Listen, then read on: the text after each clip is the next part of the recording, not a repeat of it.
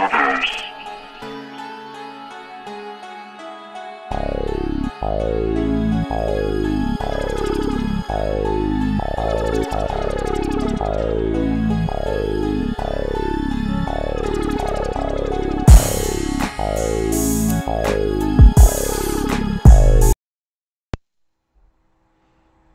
good with the YouTube? It's your boy Rojo with the Convict's Perspective.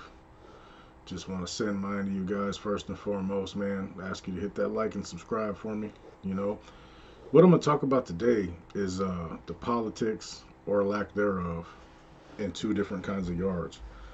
The SNY yard, the sensitive needs yard, with all the new gangs, all the PCs, the weirdos, you know what I mean? Versus the traditional general population yards. Now, what we got, man, with a general population yard, man, what you're going to have is it's going to be a lot like a government. Everything is in order. There's rules and regulations and understandings, you know what I mean? And things are pretty much going to go the same way each and every day. All right, there's a routine, there's a program, there's, each group, man, they have their representatives. The Northerns will have theirs, the Southerns will have theirs, the whites will have theirs, and the blacks may have a couple different ones based on what group they identify with. Now, with that in mind, on the SNY yard, you got groups too, you know what I mean? But they're way more loosely regulated, you know what I mean? So things are going to change every day on the SNY yard. Now, SNY yard, man, if you want to take off on somebody, you don't have to get at a channel who gets at his channel, who might have to get at the Hefe, right? What you're going to have is, if you get mad and you want to take off on somebody outside of your particular race or group, you take off on them. Things like stealing, which will happen very, very rarely in a general population yard, will occur on the SNY yards. Now, bear in mind, I've never been to one, but I know a lot of people who have, and a lot of people who spent considerable time there who I speak with. And man, it's like comparing like a modern city to the Wild Wild West, pretty much, right? I don't want to be over dramatic or nothing like that, but there's going to be extortion going on these yards. There's going to be people rolling up on debts and all those kinds of things all the time. There's going to be people messing with other people in there, if you know what I mean. That funny stuff. There's going to be all that.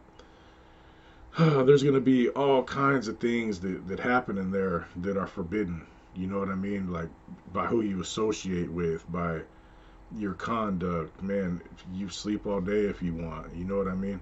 It's really, really loosely monitored by each group. You have groups, and don't get me wrong, they'll take off when it's appropriate as a unit, kind of. But a lot of the obligations there that are on the GP side with the GP groups, they're not the same.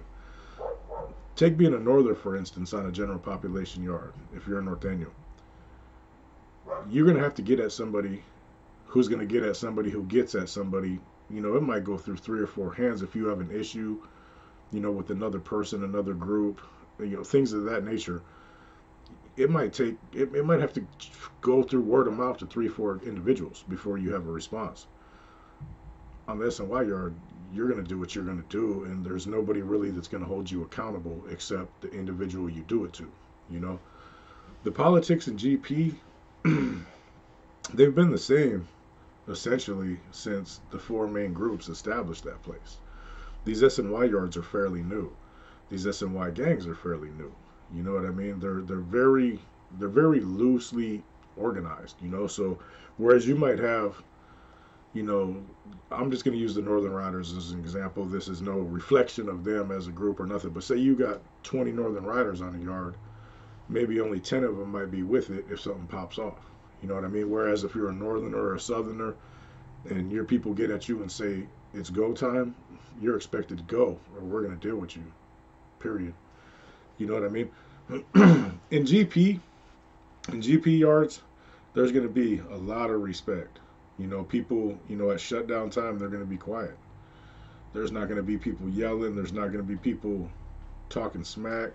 There's not going to be people walking around looking extra hard at you. Your stuff's not going to get stolen, more than likely. You know what I mean? You're not going to be extorted.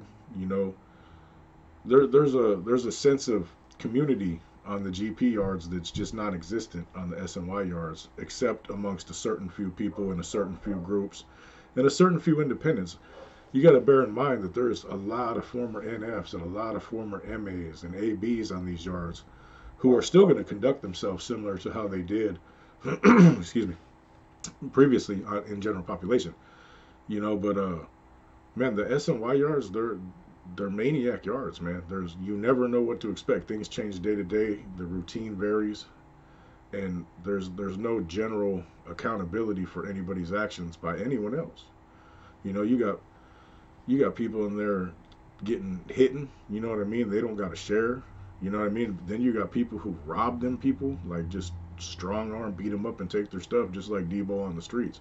You know, I've heard some stories from some people just recently, and man, there's dudes who would walk around and their hustle was beating up people and robbing them. Like if you tried that on the main line, man, you get massacred. If you just walked up to somebody, beat them up, and took their clavo, it'd be over for you. In GP, he just took his stuff, went back, or excuse me, in SNY, he just beat him up, take his stuff, go back, use it, start selling it. You know what I mean? In SNY, there's a lot more ability to make the canines a potential asset. There's a lot of dealings that go on with them. You know, a lot of cash changes hands and items are brought in. You know, whereas like when you're running with the northern car, you're not talking to the police. Period.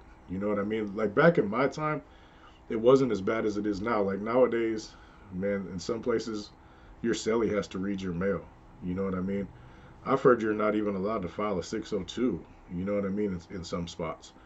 You know, so I don't know how I don't that doesn't make any sense to me, man, because you're fighting for your rights a lot of times in them 602s. So I don't know, you know, how accurate that is, but I know for sure it's going to get scrutinized fully. You know what I mean? And I've been places where they want you to bring somebody with you anytime you speak to a CO or a deputy or wherever you might be, a buddy system. You know, and I get that, you know. Um, but the thing with that is, if somebody wants out or somebody wants to tell, all those little preventative measures in the world aren't going to stop it. You know what I mean? So all that does is make you as an overbearing, you know, authority. You know what I mean? People are going to lock it up. There's nothing you can do to prevent it. People are going to tell. There's nothing you can do to prevent it. It happens, you know, one of my homeboys, for example, he's fighting, he's not fighting it. He's got either 17 or 19 life without parole. No, excuse me. Life with. He has life with. So he has an action at a date. He'd been down that whole first initial time, the 17 or the 19, and then just decided to walk away and tell everything. You know what I mean? So you never know when it's going to happen, how it's going to happen. You know, there's ways these guys are going to do it, and this is what I'm getting at is the overbearingness of the Northerners are what's causing a lot of the Northerners and Norteños, who are whatever they call them nowadays, to leave the cause. You know, the excessive amounts of burpees, the excessive amounts of writing, and only the strong survive. I get that totally, and I was totally pro with that movement. You know, when I was active, you know, it's not a cause for the weak. You know what I mean? You got to be headstrong. You got to be in shape. You got to be, you know, you got to be an elite person to function with the Northerners.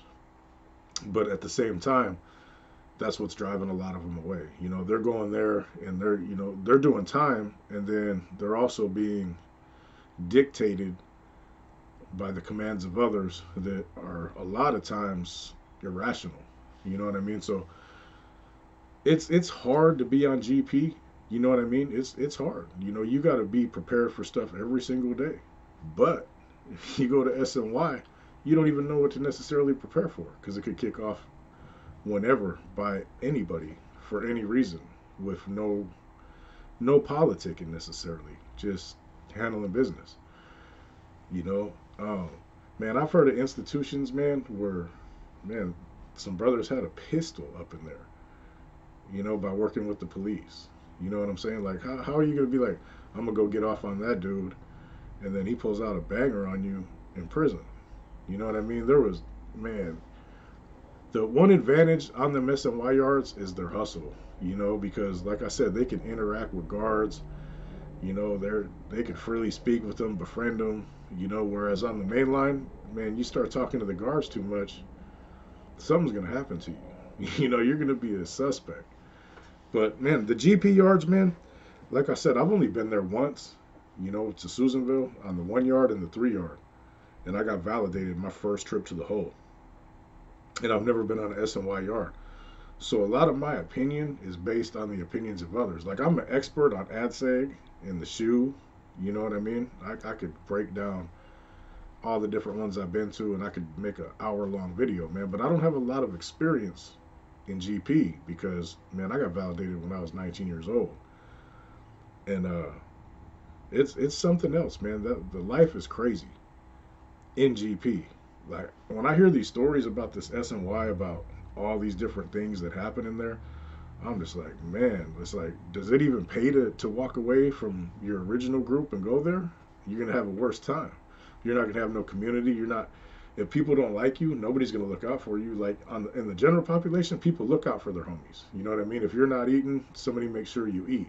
If your hygiene isn't up to par, somebody makes sure you has cosmetics. Nobody's obligated to do anything in the SNYs except what they want to do. It's every man for themselves. And, the couple little groups that are real strong with their numbers, or they might be every man for their little particular group, but it's not institution wide like on GP. With GP, you're going to get a lot of people coming through that are with the business. They're dead serious. There's no unprofessional behavior. It's just strictly gangster mentality. A lot of the people that go to these SNYs, they call them dropouts.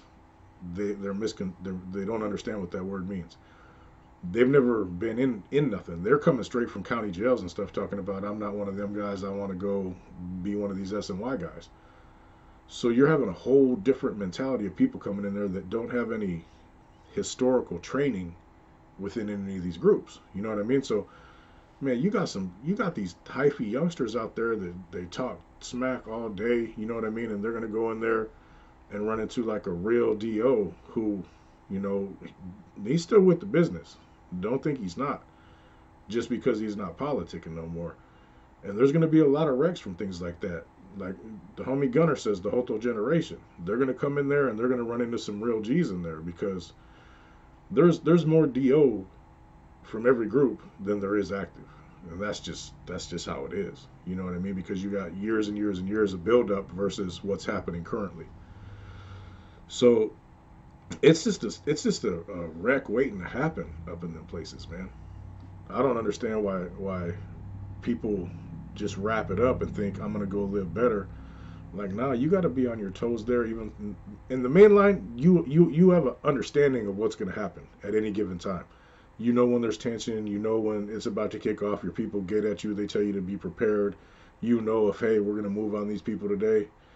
And there, everything could be a surprise real fast. So anyway, man, that's just a quick breakdown. Basically, what I'm saying is the SNY is complete chaos, man. You got all these different gangs that are fairly new. They may or may not have down what it means to be a organization. So there's going to be a lot of situations in there that have never happened before. You're not going to be used to it. You might have done 6-7 years on the main line. You go to SNY and think, all right, I can handle this, man. This is all PC and all DOs and weird people, for lack of better words I can't say on here. But it ain't like that, man. The SNY yards are dangerous. Like, period. Everybody I know who's been done a lot of time on the main line and then went to SNY, say the SNY yards are way more treacherous. And that's just because there's no ruling authority. When you have a chain of command, cooler heads prevail and intelligence and experience prevails.